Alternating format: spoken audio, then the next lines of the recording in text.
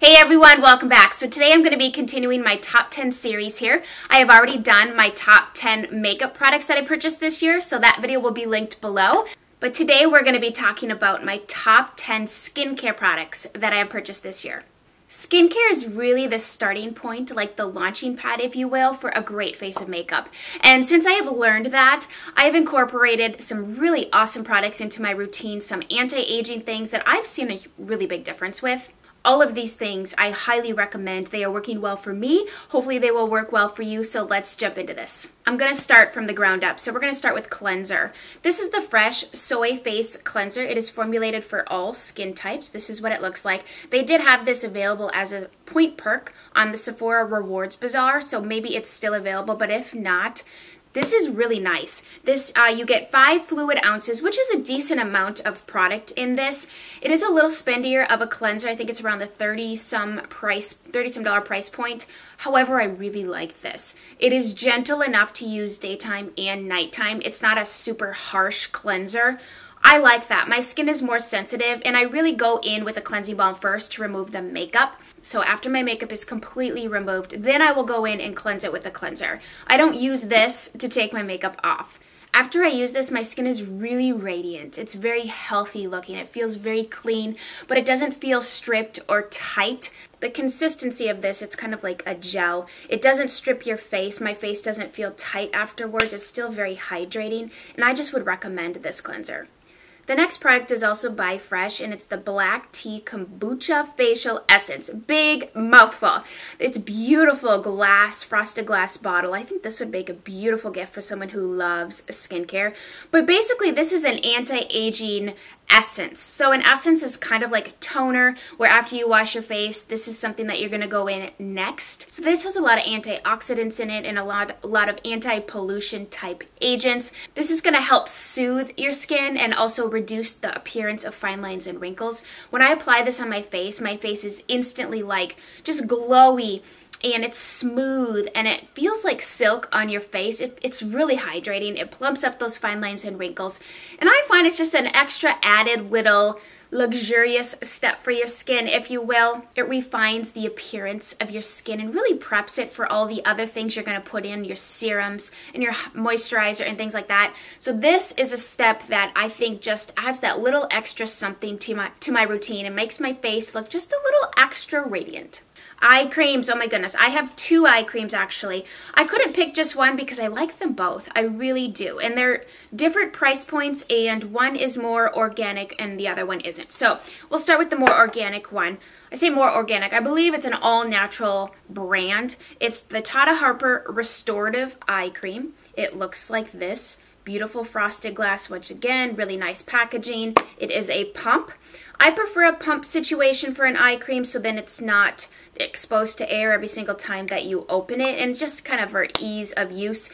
And I feel like I can control how much is coming out of this versus with my finger. When I dip my finger in, I always get a lot, but with a pump you can just squeeze it just a little bit and just get the tiniest little amount. And for the eye area, you really don't need that much. So this is a very lovely formula. It is a cream, and it's very lightweight yet hydrating. I find that an eye cream is kind of essential if you're going to be wearing makeup because it really preps the under eye area. It hydrates it so that your concealer doesn't sink down into dryness or fine lines. And that's what's going to aid you, is when you put a concealer on dehydrated under eyes, it's just going to look dry and cakey and gross.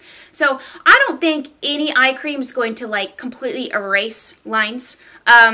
Botox would do that, but basically it's going to soften it and it's going to hydrate the area, which then will plump up the lines if anything. So I really like this one. The other one that I like is by Drunk Elephant, and this is the C Tangle Multivitamin Eye Cream. This also has vitamin C in it, and vitamin C really is a lovely, lovely ingredient. It's going to help give that brightness. This also has cucumber extract, which helps give the skin a little bit the firmness and a little bit stronger under eye area. When I think of cucumbers, I can't help but think about my son. He was taking a bath the other day, or actually this was a little bit ago, and I think I might have posted it on Instagram, a photo of him. He was asking for pickles for his eyes, and I know he meant cucumbers. But you know, when you go to spas and all that, they put the cucumbers on there, and it just really helps with this under eye area not look so dehydrated and tired.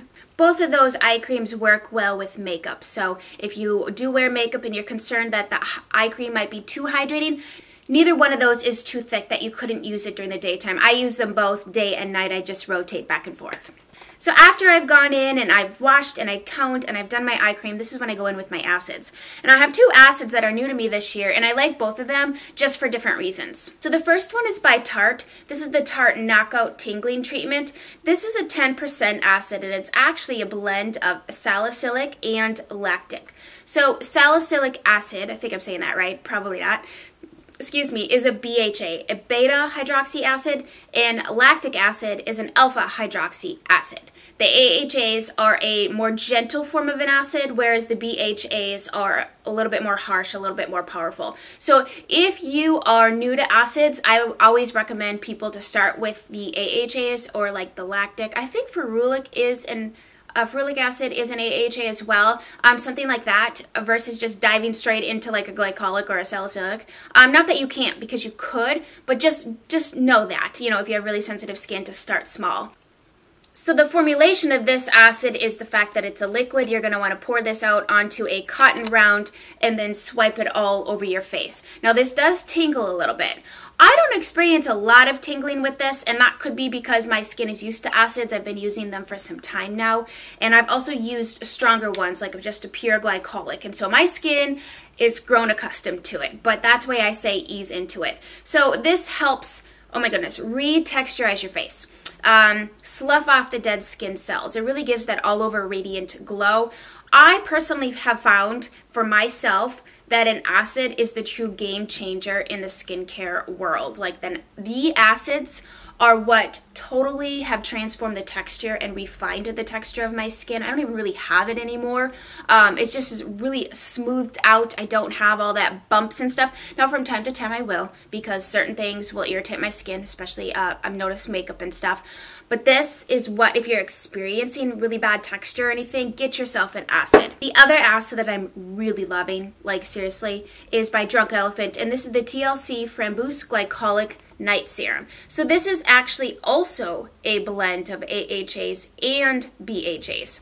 I think these blends are really nice because you're kind of getting the best of both worlds. It also kind of softens the blow of what a straight BHA would do for probably most people's skin, especially if you're new to using acids. If you go straight for that really harsh stuff, your skin's gonna be like, whoa, hold up, we weren't ready for this. So this is a 12% blend. So this one's a little bit, the percentage is higher on this one. However, I think that the delivery system in this is just a little bit more gentle. So this has a pump, and it comes out as a nice lightweight little gel type serum onto the face. Acids are going to help with your skin texture. They're going to help with your fine lines and wrinkles. They're going to help shrink the pore size and give an overall clarity to the skin. This is what's going to bring you back to your childlike days where your skin is just clear and just beautiful. Luminosity. If your skin is looking dull and it needs some life, get some acids and then go in with the hydrating things, and you're going to have a completely changed face. Moisturizer. So I have two moisturizers that have been really lovely, a really lovely addition to my skincare routine. So the first one is the Protini Polypeptide Cream. This is by Drunk Elephant. So basically this is protein. So this protein moisturizer has a bunch of peptides in it and growth factors. So those growth factors and peptides are going to help with your skin's tone and the firmness of your skin.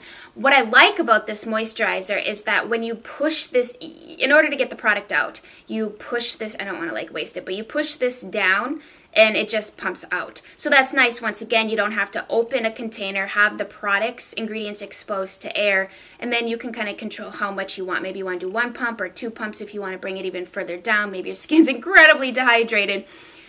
I like this moisturizer. I think it's very hydrating. I don't find it's as hydrating as my Belief True Cream Moisturizer, which is an OG favorite for me. But this has been a wonderful daytime moisturizer for something that a little bit heavier, say, than this next thing that I also like. So I'd say the Belief True Cream is like the ultra hydrator. This is a nice in-between. I've been using this at nighttime and sometimes during the daytime. But this one I've really been enjoying. This is the Be Hydra Intensive Hydration Gel, and this is from Drunk Elephant as well. So the delivery system, once again, it is a pump up. It comes out as a nice lightweight gel. So on days where, well, now it's actually 30 some degrees right now, and I'm so happy. I'm not sweating in this really cute sweater. It is just a beautiful cold winter day. I love it. But when it was warmer, which was just, you know, a couple weeks ago, I've been using this as my daytime moisturizer. If I need an extra boost of hydration, I will put a drop of any of my beauty oils mixed in with this. But this is really nice as it's by itself. I was using this summer when it was really hot outside, because when I combine this with the SPF I'm going to talk about, the SPF itself is very hydrating, so this was just a nice little something extra because I didn't need a ton of moisture when it's like, you know, super humid out.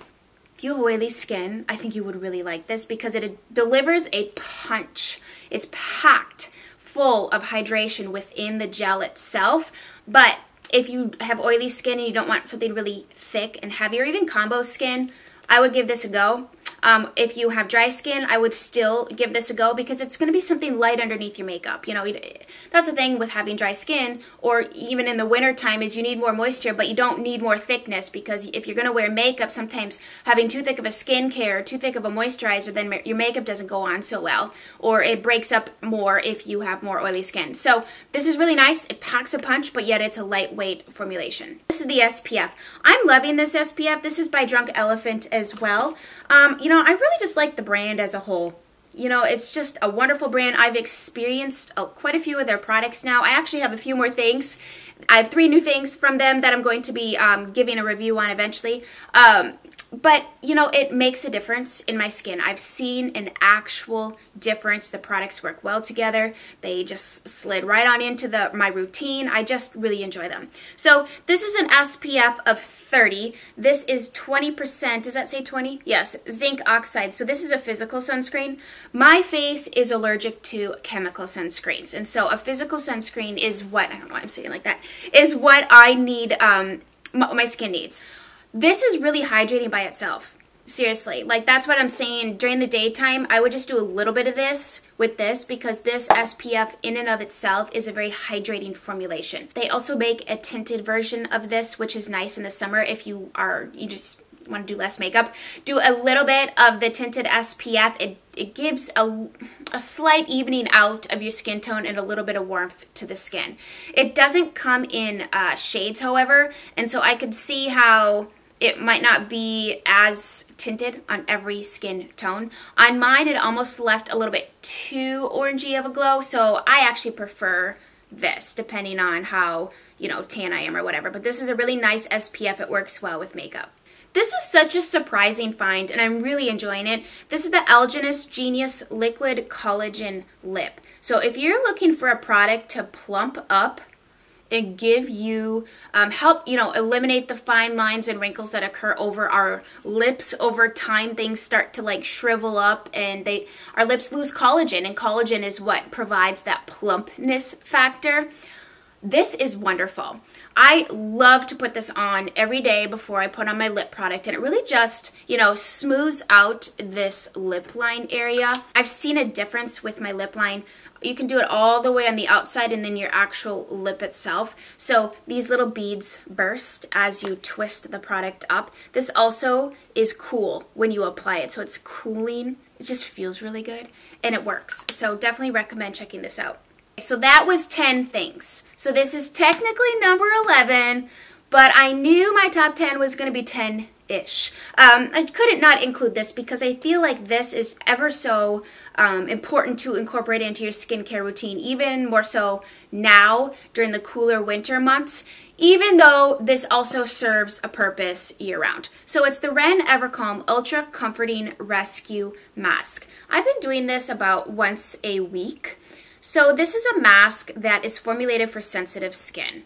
that doesn't mean if you don't have sensitive skin, you can't use this, because our skin, all of us go, especially women, go through periods of our skin being really good and really bad. Like hormonal things happen and it's like, whoa, what's going on? Stress. You know, maybe you wore a makeup product that caused you to break out. Maybe you tried a new skincare product that caused you to break out. Maybe you have rosacea. Maybe you have, there's any number of skin things going on. This is going to calm your skin. This basically is a nap for your skin. You know, we all keep going. We eventually run into a brick wall. We need a nap. We need to calm down. We need to just relax. That is what this is going to do for your skin. If you're experiencing any inflammation or redness or just, oh, there's a whole bunch of things going on and you need to just calm your skin down, use this. So it comes in a pump. You squirt it out. You squirt it out. It is a really pretty, I use the word pretty, but it feels so silky and smooth. It's a nice thick cream. You put it on your face, then you go sit down and you watch something, or you just close your eyes, or you read a book and you just wait. Then you go and wash it off and your skin feels like silk, like butter. It feels so good. This actually would be a really good thing to put on your face before you have an event that you're going to, or you have a party or a wedding day or anything. This absolutely refines your skin and preps it, just brings her back down to the beginning. So those are my top 10-ish 11 skincare products that I purchased and tried this year. I recommend all of these things. They have done wonders for my skin. In fact, today I'm thinking I'm having a really good skin day. But I really attribute it to taking care of my skin, because if you want good makeup, you got to start with the foundation. Thank you guys so much for watching. Stay tuned for the next episode in this series, and don't forget to check out the top 10 makeup products that I bought this year. I hope you guys have a blessed and fabulous rest of your day, and we will chat again soon. Bye guys.